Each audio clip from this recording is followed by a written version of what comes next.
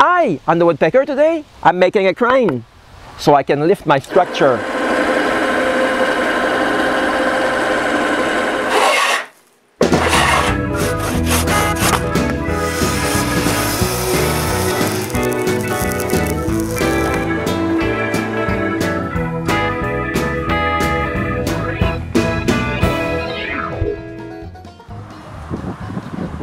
Right from the top, I figured out I will need more than elbow grease to lift beams of that size.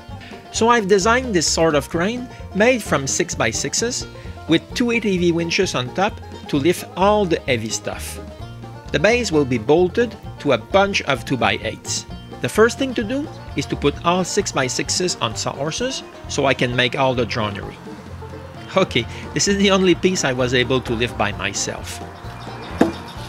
I start with this piece. The first thing to do is the top part of the crane, and to do so, I'll use the whole 8 feet of this 6x6. I start by tracing the shape of the tenon with a pattern that I made. Then I cut both sides.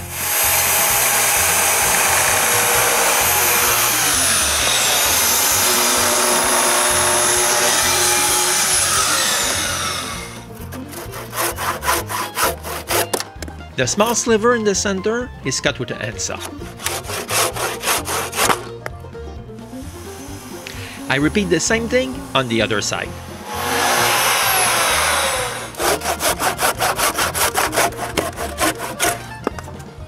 Then, to mark the tenon, I trace a 45-degree line starting from the small side.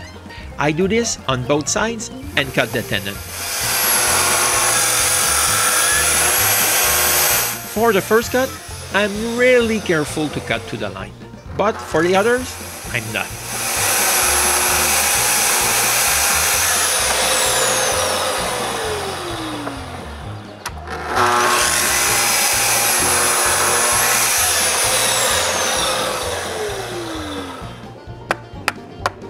With all those cuts, the pieces break really easily. The last thing to do is to finish the cheek of the tenon. First, I clean up the bulk with a chisel and make it smooth with a hand plane.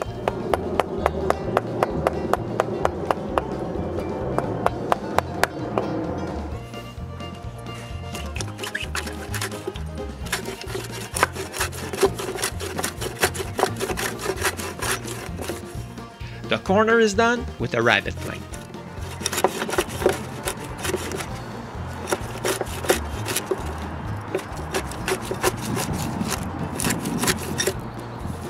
When both braces tenons are done, I can make the tenon for the top beam.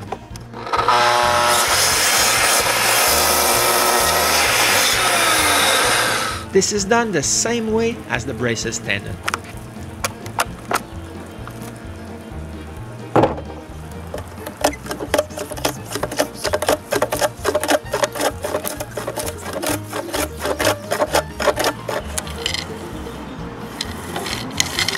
Then it's time to mark the placement of the top post, top mortise.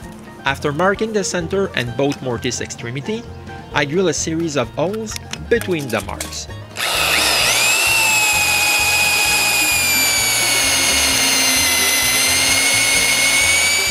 Then I flip the beam over, mark the other side, and drill right through the 6x6.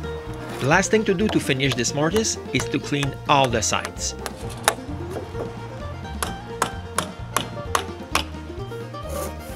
The tenon of the top post is too wide, so I cut it to size.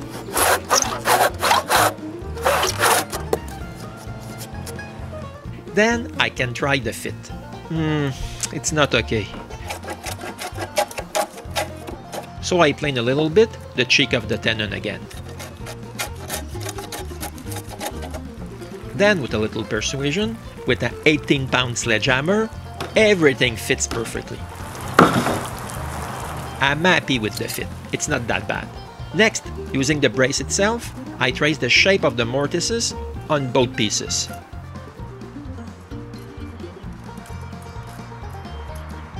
Then I must remove the top beam from the post.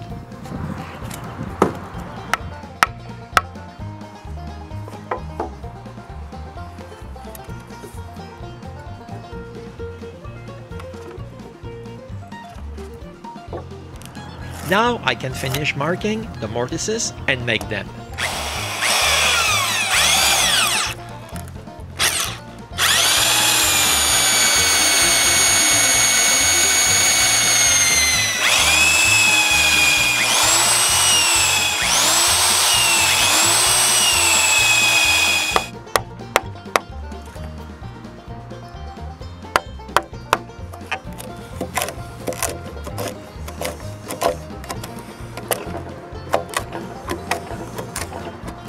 Then I can reassemble it all again to see if everything fits.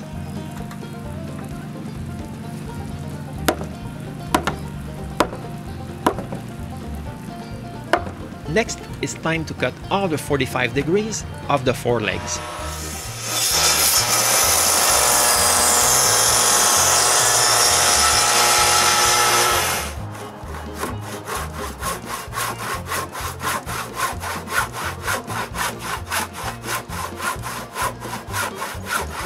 If the surface is not perfect after cutting the sliver, I just plane it flush. Then it's time to assemble the 2x8 base. After checking and adjusting the squareness of the base, I finish screwing it together.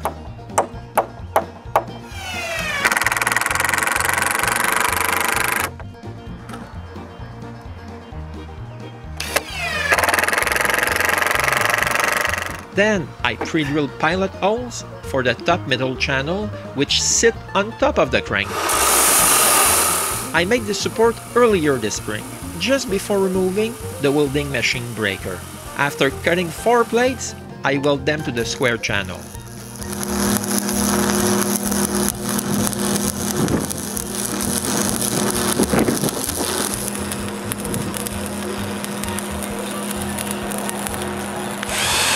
Now that the support is welded, I can drill the pilot holes at the right place. Before moving everything to the new shop floor, René cleans around the floor drains and installs the grates to make sure we don't fall into those holes and hurt ourselves. Then I screw pieces of 2x4s on 2 of my sawhorses to keep the central post higher. Then, with René's help, we put it on top.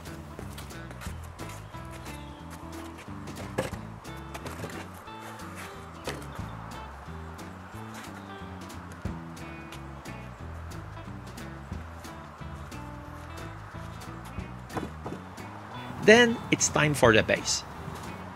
With the central post higher, the center of the base is at the right location to screw it in place.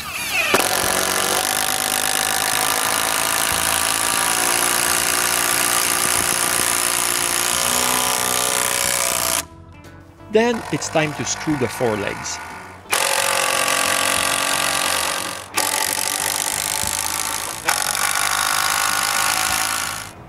After it's assembled, its hugeness is obvious. Next, the top is reassembled again. When everything is in place, I drill for the pegs and install them.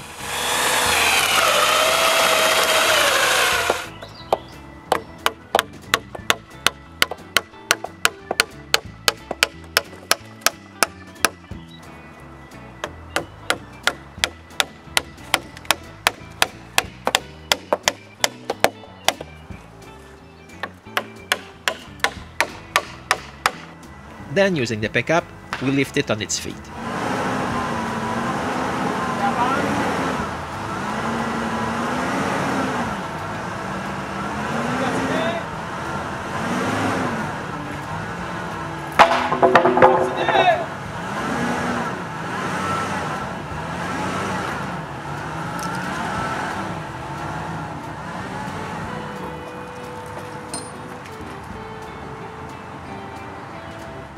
Then I screw the base's reinforcement.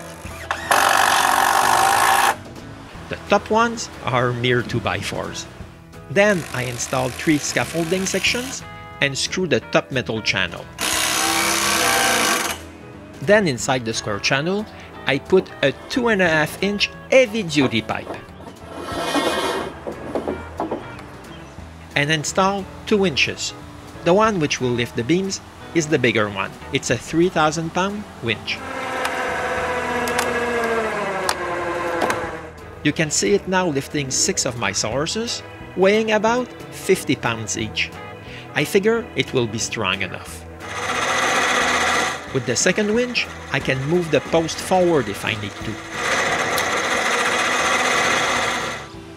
This is the crane I built to help me lift the heavy beams to their final location. I hope I won't have any problem with it. See you next time when I'm starting working on the wooden structure on the Woodpecker.